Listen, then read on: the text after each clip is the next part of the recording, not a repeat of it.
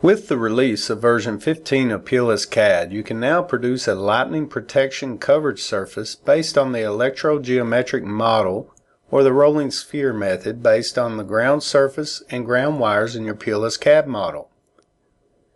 It will also report any length of phase wires that do not fall under the protection coverage of the ground wires. To start with, a model must have a valid Surface 10 ground model.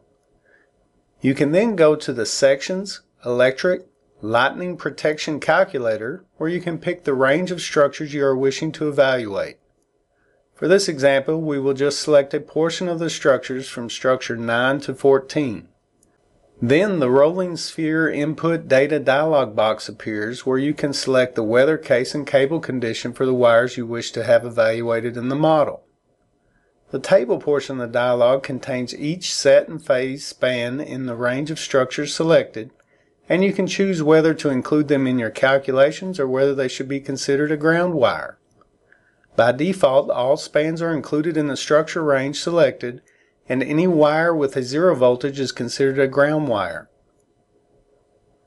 You can then input the user-defined lightning strike distance, which is the radius of the sphere you are considering for coverage, which defaults to a value of 60 meters.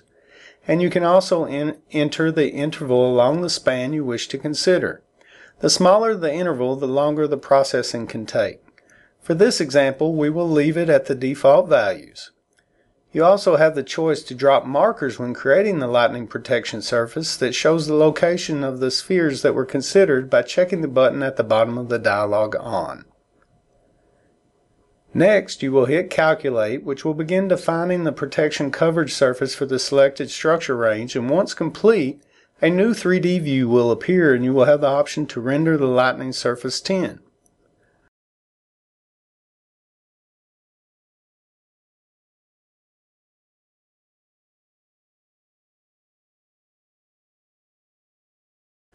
For this example, I will choose to render triangles and color by elevation. I will leave the opacity as opaque so we can quickly identify wires that are not covered by the surface. I will also render the ground 10 in this example using the Terrain, 10, Display options. And as you see, it will also bring up the lightning surface 10 for display again should you wish to change anything on its display.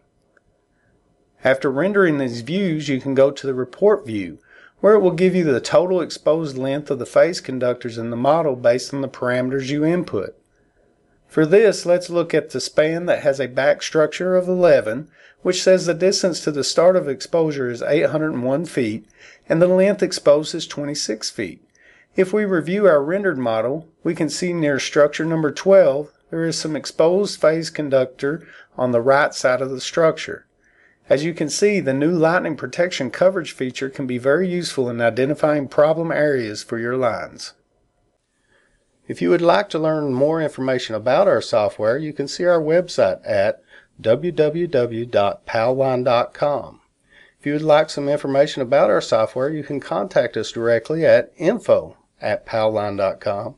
And finally, if you would like to purchase our software, you can contact our sales team directly at sales@palline.com. We look forward to hearing from you soon.